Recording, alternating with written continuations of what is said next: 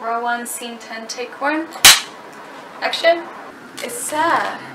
It's so sad that instead of fighting against abuse, you choose to be the abuser just so you can feel what it's like to have power over someone because you don't have power over yourself. But you know what? Bullying is not a power, nor a solution to your problems. Therapy is. Sort it out. I couldn't help but notice her smile, her laugh, her being.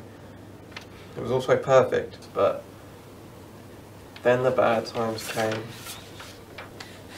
The arguments, crying. She said I wasn't there enough. I didn't understand how it could go from being perfect to hell. And sometimes I forget I meet people. We talk, they listen, I listen. It all feels so fucking normal. And then I'm back here, staring, feeling nothing. And it all leads down to... I quit! You don't really have a choice. Why? I'm gonna probably fail with my useless ideas anyways, right? So You'll fail if you do nothing.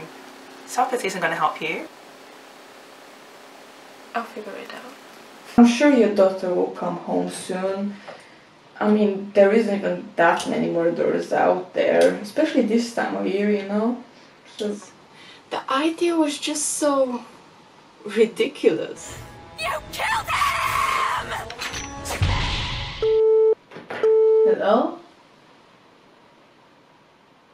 Too far? I guess like your daughter by now.